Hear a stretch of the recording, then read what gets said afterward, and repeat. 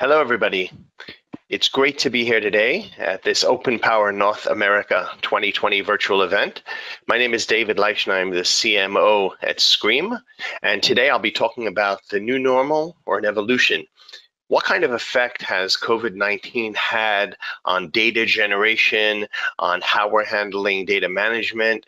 And we're going to just dive right in. So the first thing I'd like to talk to you about is that we have common data challenges. Now, as data exploded and we became a data-driven world, there came all these new challenges. Here are some of the roadblocks organizations typically encounter in the quest to manage and analyze the full scope of their data stores. So we have continually growing data stores. They often leave data managers and analysts overwhelmed with multiple interlocking data sets. Legacy systems mean that many organizations struggle daily when it comes to managing, accessing, and analyzing their data. Data preparation is long and arduous. It can take hours or days to clean and prepare data for analytics. We're unable to ingest full data. Many organizations just don't have the means to ingest their data, and they have to settle for less than the full scope. Queries are long, so long in fact that some eat into too many system resources and get shut down by IT, and they can never complete. And finally, many organizations simply cannot analyze the full scope of their data. They just do not have the capability to do this, so their reports end up being limited in scope, and they just can't drill down to get even more of the analytics that they're looking for, more of the insights that they're looking for. So basically, many organizations are suddenly settling for good enough instead of utilizing their data stores to their fullest. So when we think about the data challenges in the new normal with COVID-19, so there are a lot of things that are happening in the market today. There's financial uncertainty. There are a lot of people who are out of work. There are a lot of people who are working from home. There are a lot of companies who have changed the way that they operate. There's an urgency to act and deliver fast. We have to change the way that we're working with our customers, with our supply chains. There are many companies that have all changed that the way they're working on premise, moved online. Some companies are handling their internal systems by having skeleton staffs working inside the company. So there are different ways that people are reacting, the companies are reacting, and overall we need to change the way that we work. So I have to tell you a personal story. Last November, I was in Berlin presenting at a Data Leaders Summit, and I was coming back from a run in their Tiergarten, and I saw a statue on the side of the road, and it was a person, a statue holding a globe. The globe was really small, the person was really big. So when I came back to my room in the hotel, I looked it up, and I found that it was Alexander von Humboldt, who was a mathematician and a world traveler and a philosopher back in the late 1700s. And he said something incredible. He had this quote, and I said, wow, this is perfect. I saw with regret, and all scientific men have shared this feeling, that whilst the number of accurate instruments was daily increasing, we were still ignorant. So we're 200 years later. Has the situation really changed? So with all the challenges in mind, what typically ends up happening is that organizations settle for analyzing only a small fraction of their data. Even though we have all of these new tools in the market today, we're still only analyzing a small amount of our data. And if you look at what the analysts are saying, what some of the industry experts are saying, they're saying that only 10% of the actual data is being analyzed. But that's if we have, let's say, a 100 terabyte data lake.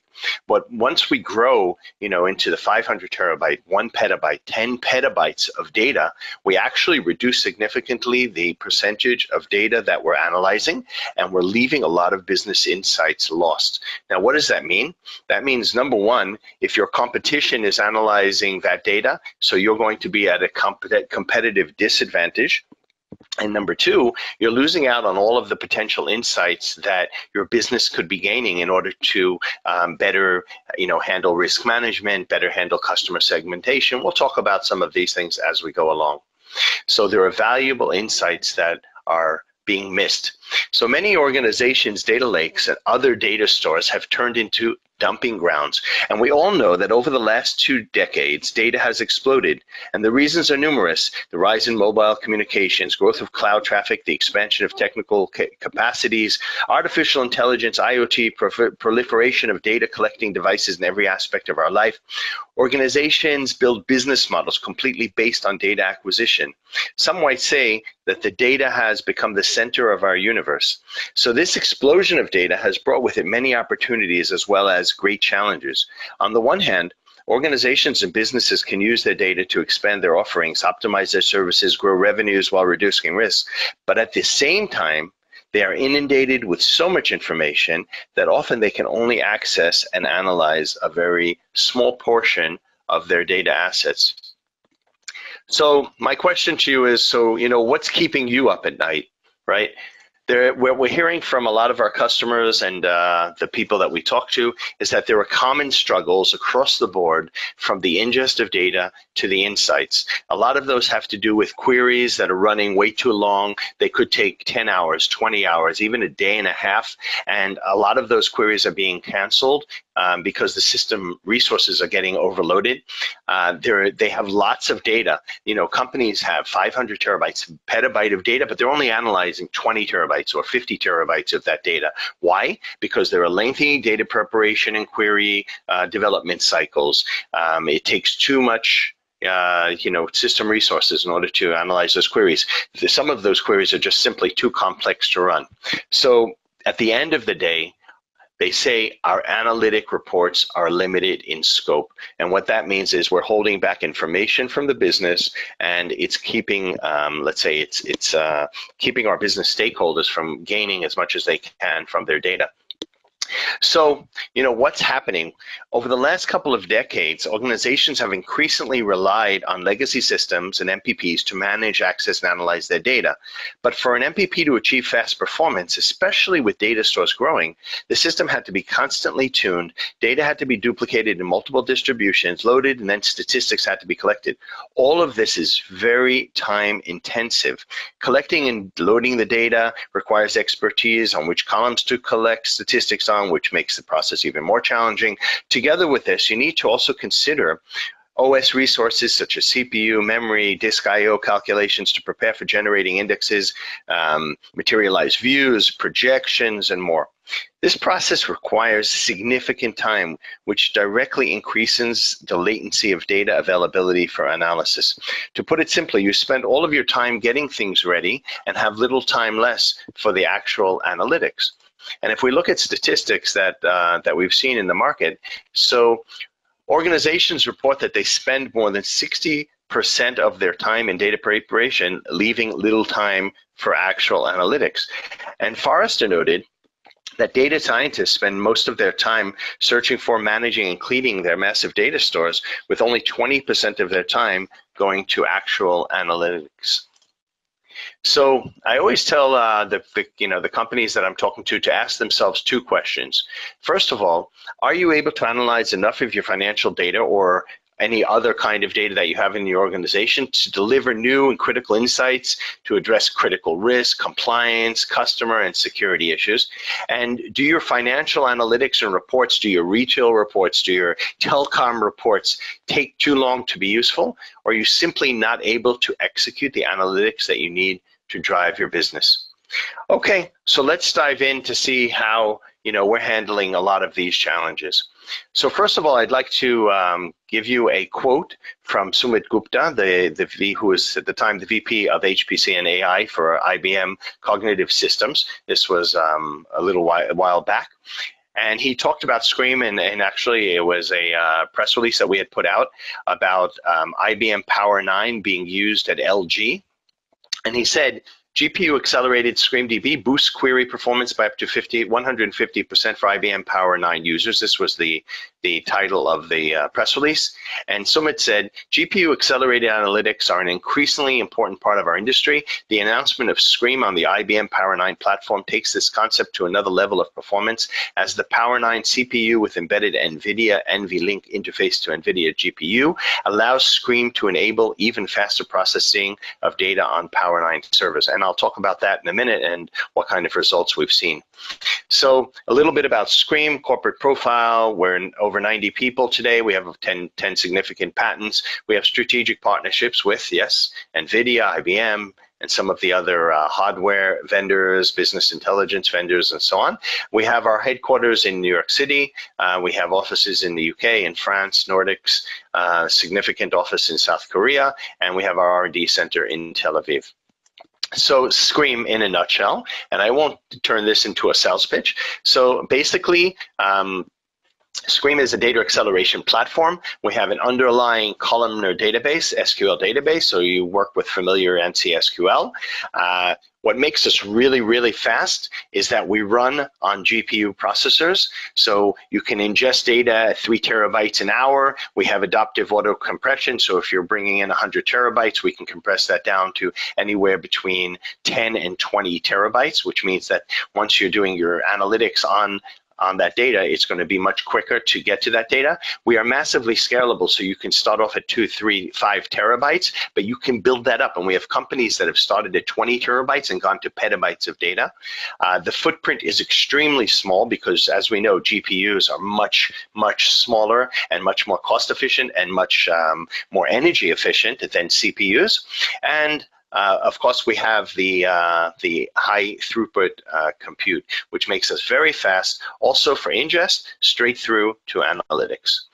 Some of our key customers and partners you can see here. We're extremely strong in the telecom industry. We have customers in retail. We have customers in finance. We have customers who are using us as an embedded database. And we have some very significant partners also in the hardware space and also in storage and other areas.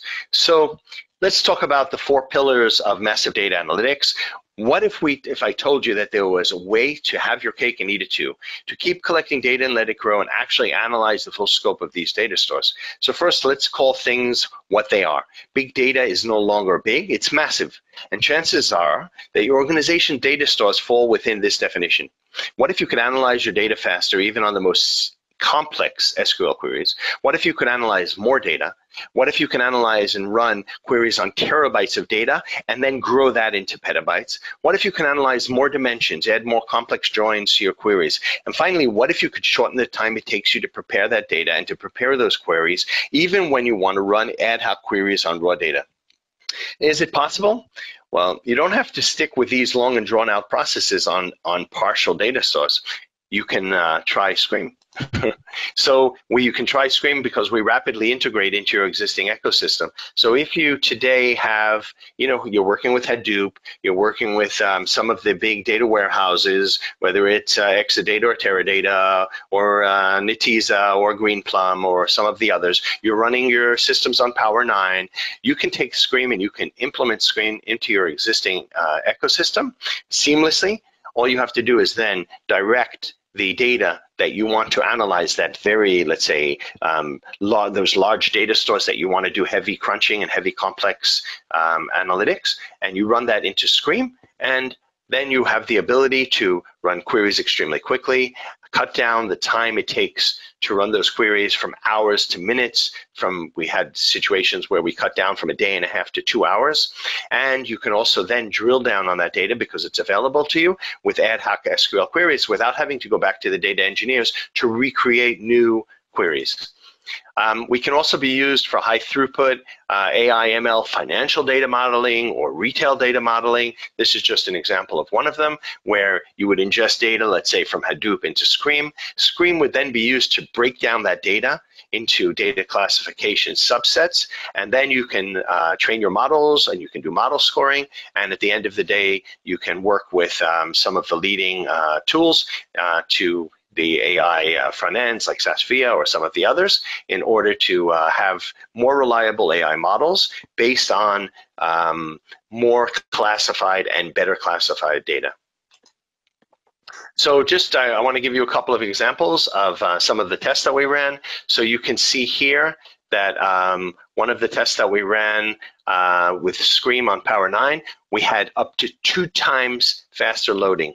So We rely both on the CPU as well as on the GPU for loading. In fact, we have, let's say, what I could call a traffic warden, where SQREAM understands which operations should be used, or which, I should say, which processors should be used depending on the operation in order to maximize the efficiency and the speed by which those operations are then executed. So you can see here, this is an example of a load time for 6 billion TPCH records, and we were able to do this 2 times faster on loading. And you can see here another example. This time we're talking about SQREAM on Power 9, which was between 150% to 370% faster than comparable x86 architectures and comparable CPU architectures. So we're talking about up to 3.7 times faster queries.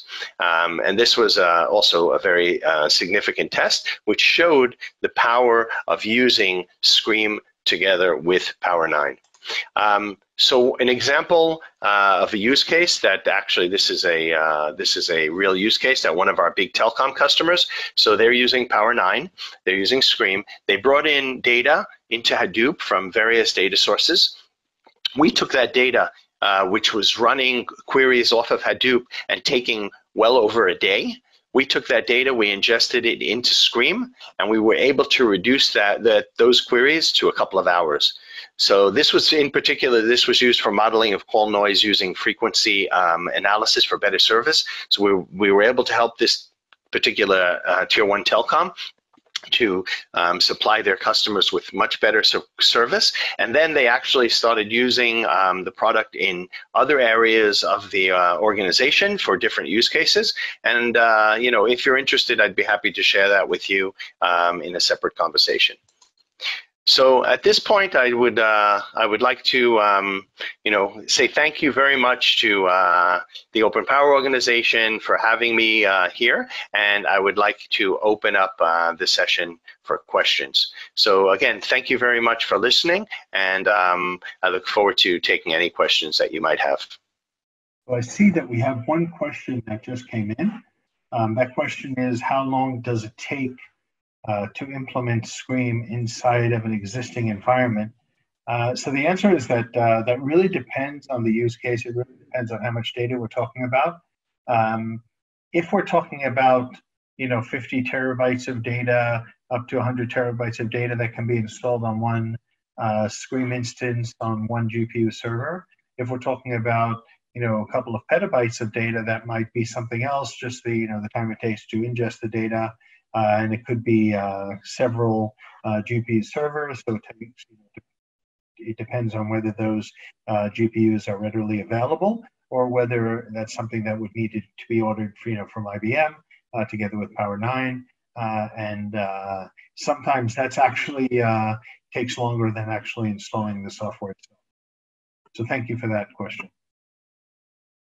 And I don't see any other questions coming in. So maybe it would be best if anybody else has any questions, if we can, you know, hook up on the Slack channel, and that would be a good place to continue the conversation, if that makes sense.